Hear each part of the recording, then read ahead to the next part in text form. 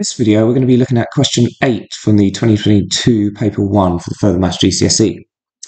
So, using matrix multiplication, show that rotation by 90 degrees anti-clockwise, followed by a reflection in the line y equals x, is equivalent to a reflection in the x-axis. So what I'm going to do to begin with is just write out all my reflection matrices. So if you're reflecting in the x-axis, you'll have 1, 0, 0, negative 1. Y-axis, it should be negative 1, 0, 0, 1.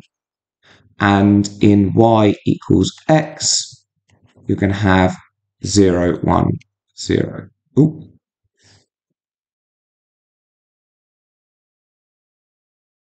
0, 1, 1, 0. So if you look at the x and y ones, they're kind of the two ones down the middle, across diagonally. And for x, you've got the positive one top left, negative one bottom right. And it's kind of the reverse for the y-axis. In y equals x, it's kind of the opposite way round. So it's the opposite diagonal to the identity matrix. So let's also look at our rotations matrices. So these are going anti-clockwise. So if we're looking at 90 degrees, we're going to have 0, negative 1, 1, 0. For 180 degrees, we are going to have negative 1, 0, 0, negative 1. And finally, to 70 degrees, we're going to have 0, 1, negative 1, 0. And of course, we don't have 360 because that would take us back to where we were. It would just be the identity matrix. So the question asks us for a rotation of 90 degrees anti-clockwise, followed by a reflection in the line y equals x.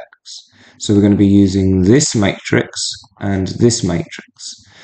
And they're really clear on saying followed by, because with matrix multiplication, the order matters, but is actually in reverse of what you expect. So the y equals x matrix will go first, 0, 1, 1, 0, followed by the rotation one. So if we do this, we're going to do, for our top left element here, we're going to do the top row multiplied by the left column. So 0 times 0, which is 0, 1 times 1, which is 1. And we're adding those two elements together. Now for the top right element, we're going to do top multiplied by the right one. So 0 times negative 1, which is 0, 1 times 0, which is 0.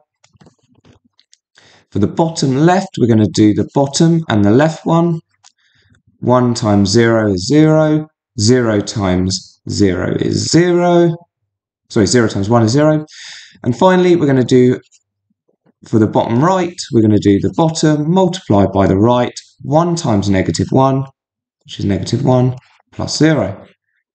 So if we tidy this up, on the top, we're going to get 1, 0, 0, negative 1.